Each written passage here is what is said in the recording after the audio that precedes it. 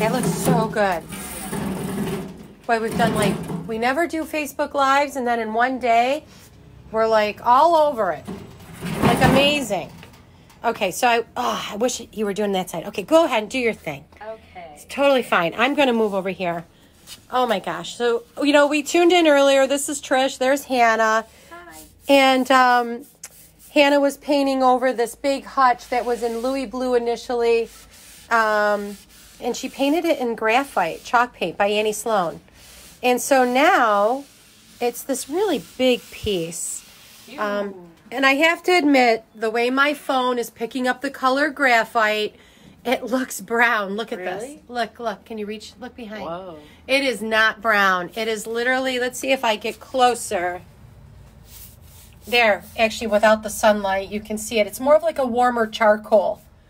So we decided it was a little too dark. So Hannah's throwing a Coco wash right over the graphite. Yeah. And why don't you talk about how you make a wash? So I mix equal parts paint and water. Talk loud. I mix equal parts paint and water, and honestly, I just eyeball it. I don't get too scientific with my measurements. I get it to the consistency that I like. Sometimes it's a little more than equal water. Sometimes it's less, just depending. And you can see it's a very soupy consistency, very watery.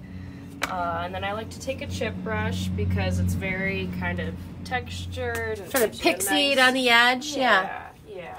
This is a good shot. So you can see the Coco over the graphite. Okay, so what are you doing over there so I can... I brush the mixture on and then I wipe it right off. Unfortunately, I'm catching you in this tight corner again. Yep, I'm almost done. Just brush it on and wipe it off. And even though you're going to finish in that corner, will you end up coming back and doing it on top maybe? It might be easier to video up there. Sure. Okay. You're just using some, hold on a second. Hold up. We have like this store that's 2,000 square feet and we're working literally in like a 3-foot space. What was I going to say to you? I have no clue. Oh, those Scott shop towels. Yep. We sell them. You know, you can get them at almost any auto part store. And they're relatively inexpensive. It's okay. You can make fun of me. It's been a long day. But those work out really great. If you have an old t-shirt, that could work too. I like the shop towels because they are so inexpensive. You can not feel guilty about just disposing of them. Okay, so I'm going to get out of your way and I'm going to knock something over. I'm going to back up over here. And are you comfortable working so that way you go up and like... Yeah. Okay, let me back up so that way... Oh, I just found my scarf. I left that there about 4 hours ago. Which section do you want me to work in? Well, you know, we got about 72 people on right now with us. So I think in order to make this easier, I think you should do something up on top. And which direction do you want to come at it since you are right-handed to make it easier for you? And again, this was painted with graphite. It was a Louis Blue with old white. We decided we're totally changing over our entire store and the look, and we're going to do the floor. We're taking the ceiling out and raising it up, and so we decided to paint this over. So this was painted in graphite. You did it a coat yesterday, and you did another coat today. And it looks great, but we just thought, you know what? We really kind of want to soften it up a bit. So we debated between what colors, Hannah? We thought about French linen, but we thought Coco would be a little warmer and would complement the graphite. Be careful with that nail right there. You don't catch your hand on it. My luck. Then she'll be out of work for months. Workers' comp vacation! Playing that in court. You have like 69 witnesses. 73. You're all going to get a subpoena to show up in New York. So if that nail wasn't in the way, it'd make it a lot easier for you. But I like the way it is there. It's okay. Oh, look at that. Man, came right out. So again, we did this with Sloan graphite chalk paint.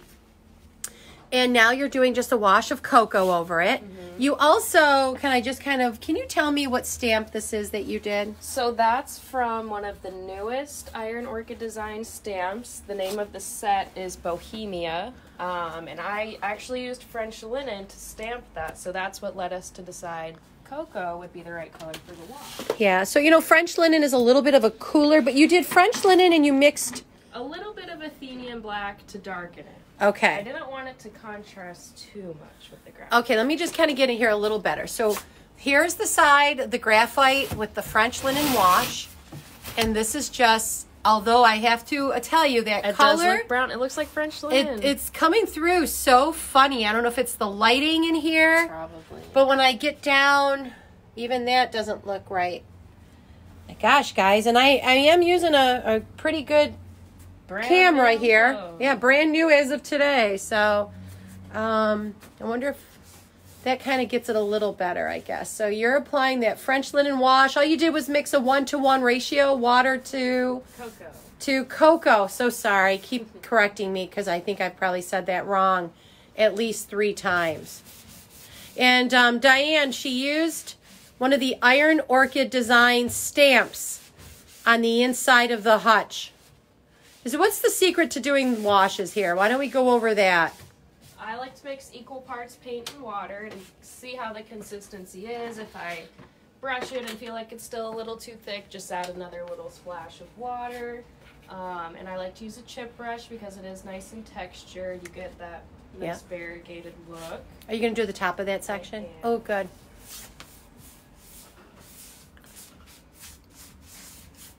Doing a wash really, I think, makes a big difference in how the whole overall look. It even looks so much more like professional and high end, even if you're not. Even if you're joking around. So with the wash, don't be afraid to wipe it hard. Yep. And it's okay if there's some variations to it. You don't want it to dry, though. I can tell you that. But if it does dry, what I like to do is have a mist bottle handy. You want me to get it? Yep. Right I'm coming down. Sorry, guys. There you go. I have a mist bottle handy, so right now it probably I actually like that. I actually like that, how it's heavier right there. Okay, well, never mind, folks. I like that.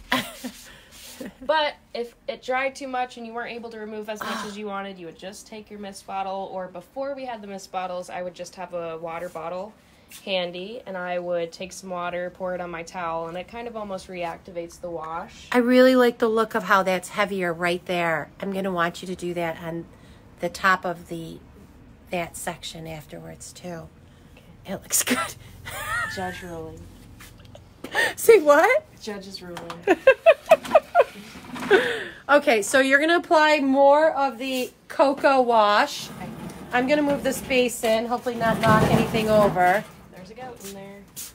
Okay, so you can see where the cocoa wash is now and where there isn't any. And Hannah's just going to bring it along. And if you like what we're doing, give us a thumbs up. Do something. Let us know. I really should have tuned in earlier when you were doing the Iron Orchid Design Bohemia stamp. I wish this would pick it up better. Yeah. It's maybe because of the wall, that yellow wall. And if you guys have projects and you're like, boy, I would love to see these two colors combination, just let us know, because we've got all the time in the world. Because we don't do anything around here. And we're bored and we need some ideas. I'm usually back there with my feet up. Only working from 10 till 11. Now, this is what I'm going to be interested to see you do. I want to see you blend that. Because I think when you start and stop, that's where sometimes people get a little nervous. So right there, it kind of looks a little funny where the seam is. So that's another place I would take my spray bottle. And I could either spray directly on the surface. I like to spray on my cloth because I feel like I get a little bit more That's not going to erase it? No. Okay, prove it. I'm just going to lightly go over it. Proof's in the pudding. And blend the seams together.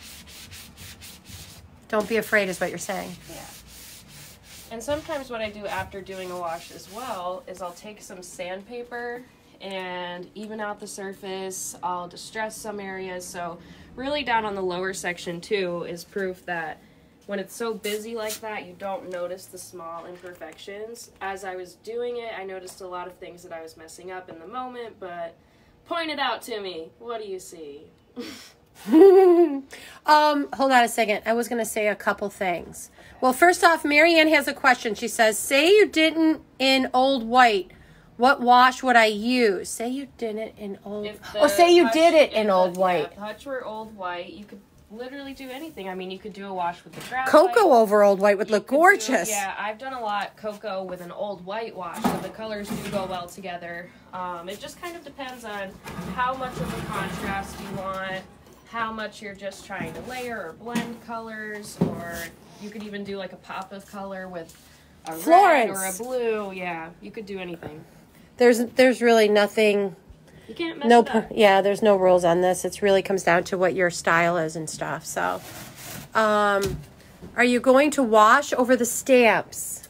I was, but I'm going to give it a full day to let the stamps dry because you don't want to constitute the paint. Yeah, I don't want to mess the stamp. Okay, so Diane, you asked, are you going to apply the wash over the stamps of that Iron Orchid Bohemia stamp, which is on our website, and that's just one of like a bunch. It's like a collage of stamps, right, in the packaging, and actually maybe we'll grab that in a second. Okay, so again, you had a hard stop of that wash, and you're just restarting. You really don't overlay too much, is what you're saying. Not a lot. Okay, go for it. A new coat will activate the layer underneath and make it easier to... What's that, honey? I can't hear you. Stop it. I'm just joking.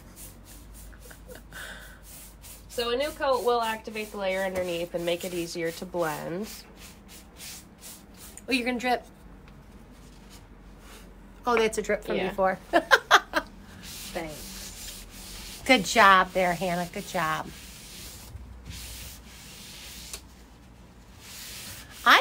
I think when doing a wash, you better have some elbow grease, right? Yeah, and it's nice to have some texture from the color underneath.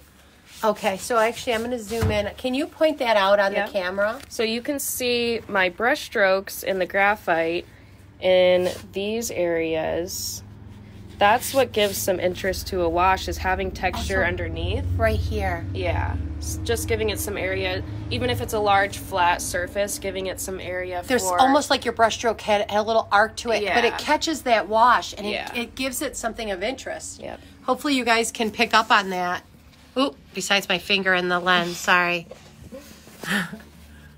We're definitely not professional like some sites we go on that are amazing. But this is real. If you have a question, feel free to post it. So again, we're not going to do the wash over the Iron Orchid Design Bohemia stamp today, and that's because Hannah applied it today, and she just really wants it. I want to give it time to set up. When you stamp, there's areas that are thicker and thinner, so the thicker areas will obviously take longer to dry, and I just want to make sure it's fully dry. I think we should do this to the hutch in my dining room. What do you think? Yeah. You've been kind of pushing me to try something like that. Okay. We're literally, look, we're in the front corner of our shop, and my husband Steve is out there taking down, which he's hiding behind that sign, it seems like. He is out there, isn't he? Oh, yeah, he's behind. Oh, there he is. He's starting to come around. He's taking down some lights, but here's our shop, and we're going to be doing some demo here. We're taking down a half wall that divides the front. But we have this big space, and literally Hannah and I are stuck in the front corner. So, yeah, kind of crazy. Okay. Hopefully I'm not giving you whiplash, because sometimes I move the camera. And there's my husband. He like sees the camera and turns around. He looks like a puppy. It's so funny the way his eyes were. I love that Coco wash over the graphite. Yeah, it's nice.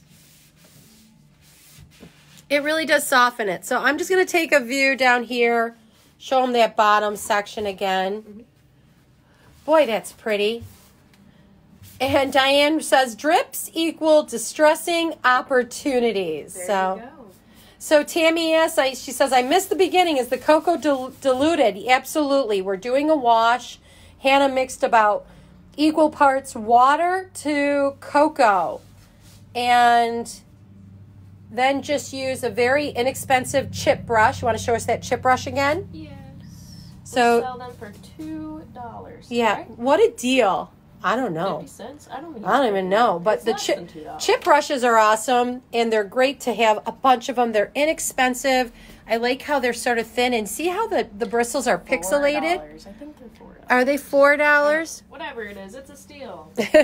So when you're doing a wash too, and this is where I overlapped, and it's almost like it burned a hole in this area. I'm coming back. Okay, say this again. This is where the two sections overlapped, and it's almost like I burned a hole in that area. So I am just going to take my brush. I'm not going to add any more paint, just going to use what's already on there and just lightly feather it over. And then go back and lightly wipe with the rag just to blend those two sections together. Oh, just to make it look a little more natural. And I think in the big picture, it's kind of like when you're looking at a forest, you're not focused on just one item. Can you put that wash on and leave it a little heavier in that arc here? Because I liked how you did that on the other side. It gives it more dimension. Mm-hmm. I'm going to see if I can come around you to this side, so don't fall. And see if it makes any difference in the color. Sorry. Jeez. We're getting really close. Oh, it's so awful working here. We don't have fun. Nope, not at all. Boy, I got to tell you, if you're afraid to do a wash, don't be. Don't be at all. And you know what? You're going to love it. It's going to make such a huge difference. Like, what a difference that makes. Yeah. Seriously. Between that and then just one straight color. If you're using, stop, get your butt out of my face. If you're using chalk paint and you're only doing one coat, like one color, I feel like you're not optimizing. You're not really taking advantage of the product.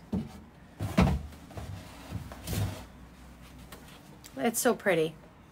Okay, well, you know what we're going to do? We are going to finish playing this wash on the hutch. And then we're going to the bar. What are we doing? We're going to the bar.